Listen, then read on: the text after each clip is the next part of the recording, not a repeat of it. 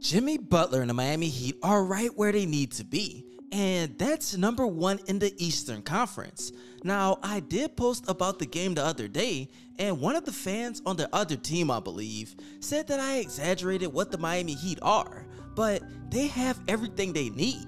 They have players like Max Strus, Victor Oladipo, and even Markieff Morris that can decide a game at any given moment. So that's what they did today. Against the Toronto Raptors, we ended up winning 114-109. Max Strus, he ended up being the player of the game, having 23 points, 3 rebounds, 1 assist, shot 7 of 10 from the field, and 7 of 9 from 3-point range. He was a +10 in the plus minus, which tied for highest in the entire game. I love him in the starting lineup. He gives the Heat, I would say, an extra boost in place of Duncan Robinson. There's so many things that he can do on the court, and it's really underrated.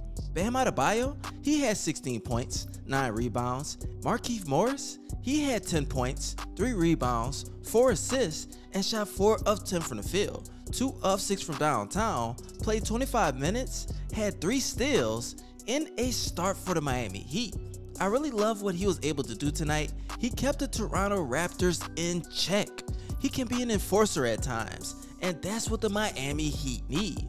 Kyle Lowry, he had a great game. 16 points, 6 rebounds, 10 assists, shot 4 of 8 from the field, 50% from downtown, and made 6 out of 7 of his free throws. He had 1 steal, was a +8 in the plus minus, and we know that he will be able to control the tempo in the playoffs, which will be something that we need.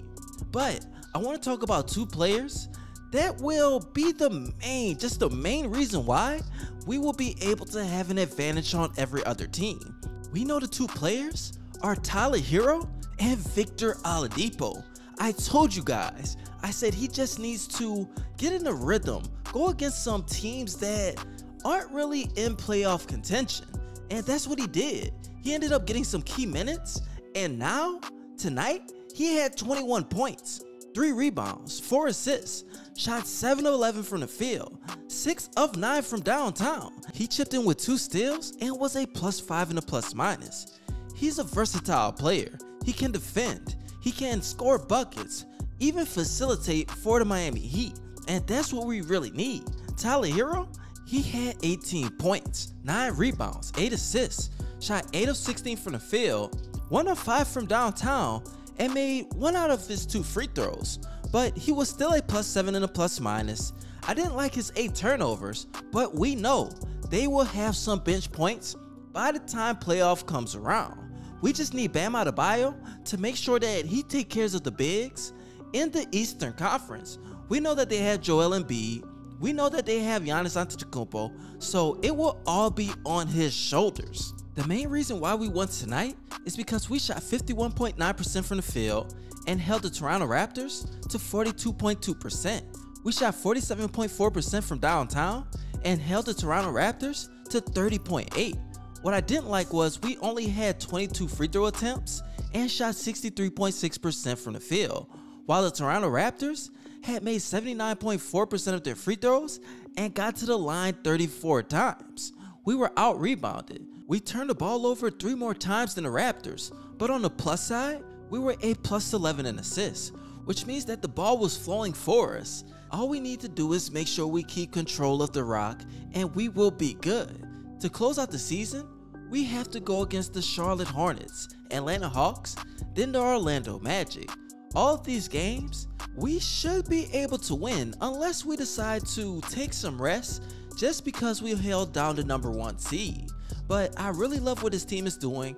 I thought that we would play the Brooklyn Nets, but right now, they're 10th in the Eastern Conference. And if they end up not making the playoffs, it's something worse than what the Los Angeles Lakers are doing right now, in my opinion. Anthony Davis has been out. Russell Westbrook, he isn't a fit for the team. But the Brooklyn Nets, they have Kevin Durant, Steph Curry, and even though Ben Simmons isn't playing, Kyrie Irving has played in enough games to make sure that they're at least a top 8 seed in the East. But anything is possible. As the Miami Heat, we have to remain focused. Try to not get too big-headed because we're a great team, but there is a lot of talent in the Eastern Conference. Now, before I head out, you guys, I do have 2 questions, but first, make sure you follow me on both of my Instagram pages. Once I reach 1,100 followers, I will be giving away an NBA jersey of your choice, and once I reach 5,000 subs on this channel, I'll be giving away another NBA jersey. All you have to do is comment Miami Heat in my DMs. Make sure you're still following me, because if you unfollow, you won't be able to win a jersey. Now, the questions that I have for today is, 1, who do you prefer to play in the Eastern Conference first round matchup? Would it be the Cleveland Cavaliers, Atlanta Hawks, Charlotte Hornets, or the Brooklyn Nets? Do you want the easy way out? Do you want to go against a hard team? I don't know. For me, I want to be guaranteed for the next round. I don't want to be so focused on trying to prove our title, because we earned it. We have what we need, and it's all about game planning. So I'm going after the Charlotte Hornets. Hopefully, they can get a game off the Brooklyn Nets. Hopefully, they can beat the Atlanta Hawks or the Cleveland Cavaliers, because I really love that matchup for the Miami Heat. Now, they do have talent, but I don't know if they can hold us on the defensive side of the ball. Now, the next question that I have for today is, how confident are you that the Miami Heat will make it to the NBA Finals? I'm not going to talk about that one personally, because people might say that I'm a little biased, but I don't know, you guys. I'm going to just say that they have a good chance of making it. All they have to do is watch out for the Celtics, Bucks, Sixers, and I'm not really worried about the Bulls. Gabe Vincent, all we have to do is put him in the game, and it'll be all she wrote. But I appreciate all you guys loving your support, and as always, this your boy ScottyIce, aka Baby Bron, and you already know, I'm out.